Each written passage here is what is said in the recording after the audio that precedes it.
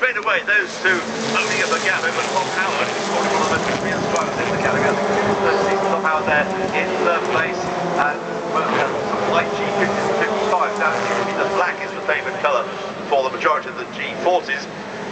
There's a line of black cars behind the two leaders, which happily are not mainly black. In fact, one's only a bit black and the other one is not at all black. They are side by side, those two, as they head along Cooper Straight, and I think a little bit of judicious weaving. Drive-through penalty for car 95 I mentioned. The confirmation that the race distance will be extended now by 2 laps, so it's a 19-lap race now, 19 laps, and the leaders coming through, Jake Giddings and Seb Morris.